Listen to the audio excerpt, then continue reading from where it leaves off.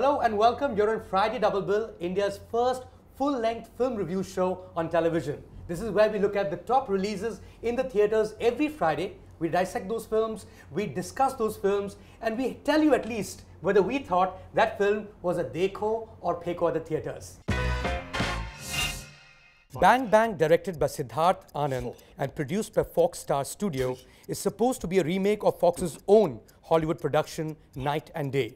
This one features Hrithik Roshan and Katrina Kaif. Hrithik plays a top-class robber who steals the Kohinoor diamond from London. Hrithik's character in the meanwhile bumps into Katrina Kaif in Shimla.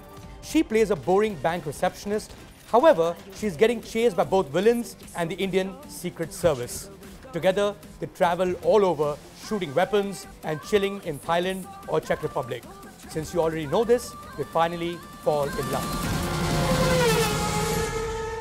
You know, at 140 crores spent on this film, it has every imaginable car chase, things blowing up, exotic locations. You mentioned the Czech Republic with Prague. Of course, you have Greece, you know, Santorini. You've got every conceivable gadget. But more than everything else, you've got Hrithik Roshan, who just excels in this suave, you know, secret agent. He's 007 meets, you know, Tom Cruise in that sort of full action hero mold. I mean, that man is a ridiculously good dancer. His physique is, you know, beyond unbelievable. His acting chops, he's easy on the eye for you know, everybody.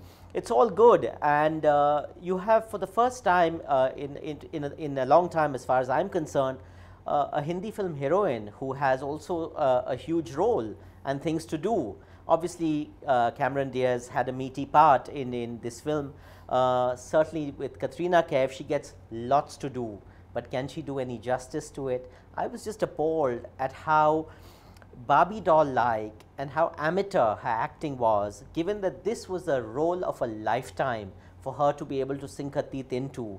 I mean, there was, you know, comedy, tragedy, romance, action. She had a amazing opportunity, and it's just gone and bang bang. You know, Fahad, I mean, I'm quite amazed that you managed to see comedy, tragedy, romance in this film. All I was thinking about throughout actually was that, hey, there is an extradition treaty going on between India and the UK. Now, the fact that this thing goes through, that means our big Don, that's Danny, you know, the Mr. You know, Dr. Dang kind of guy, yeah. He's very upset because if that goes through, then, you know, his dhanda is going to have a little effect, little go kaput. I'm thinking that it's easier. It's Thanda, and so it's much easier to be a criminal in London than it is to be in India, because the Indian government will get you back. And then to top that, he puts out an award for $5 million. $5 million is 30 crore rupees.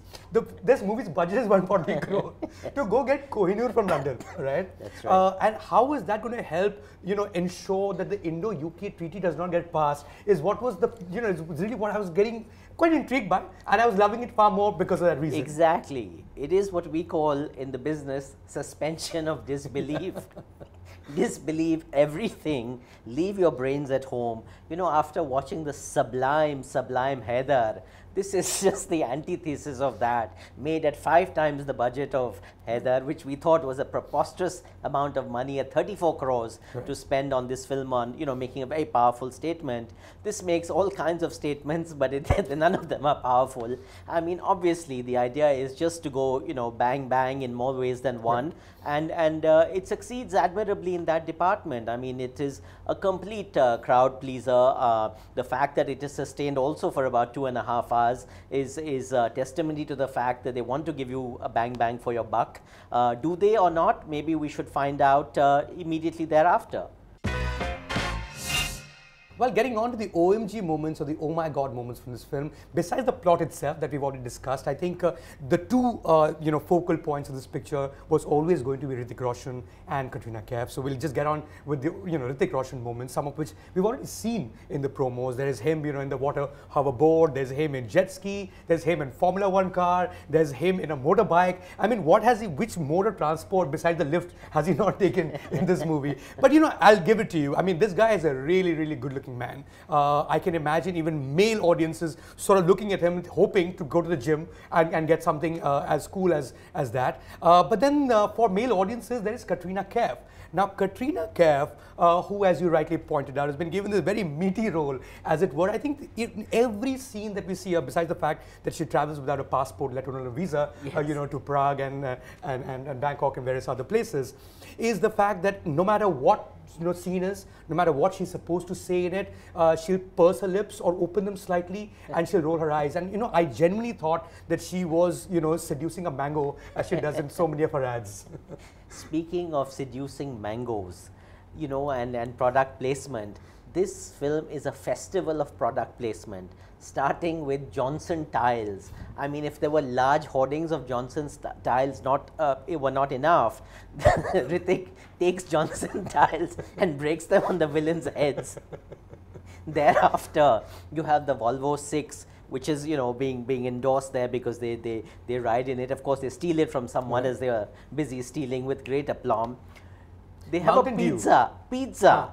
They actually go to a pizza store. The opening shot has the pizza with your Dr. Dang, Danny Denzongpa, eating pizza, and a full dialogue ensues on that. They go into upper crust and thin crust and pan pizza and all of that.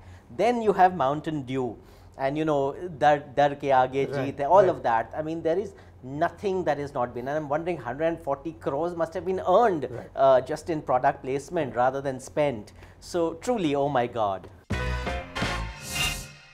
Well, you were never supposed to look for a story here anyway. We've given you 2 good reasons to watch this film. Those 2 good reasons you already knew from the promos. There's Hrithik Roshan, there's Katrina Kaif as well. For her fans, there's a huge number of them that I saw in my theater.